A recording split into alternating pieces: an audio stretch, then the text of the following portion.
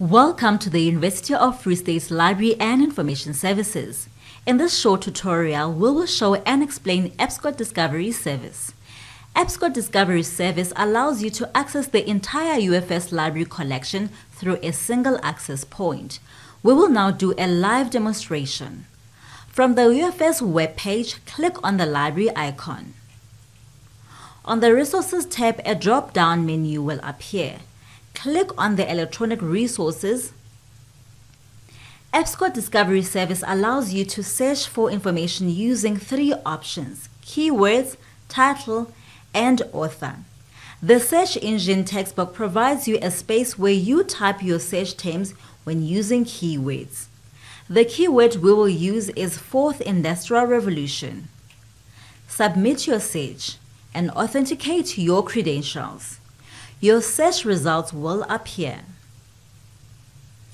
Once you have done your search, if Research Starter is available for your search terms, it will appear at the top of your screen.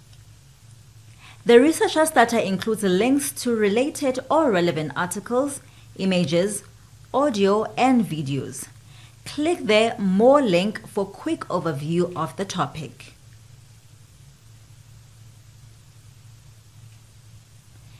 If you are interested in refining your search, you can use limiters on the left of your screen.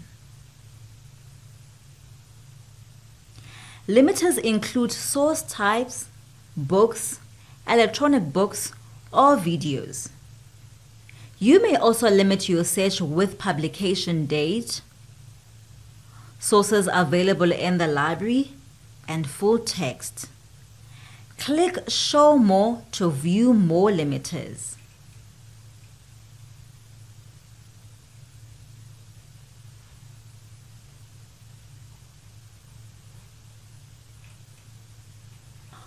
On the search results screen, if the source is available in the UFS libraries, you may also find location information of the source in the library. You can preview your article by placing your mouse over the title of the article, or you can view the details of the record of the article by clicking on the record.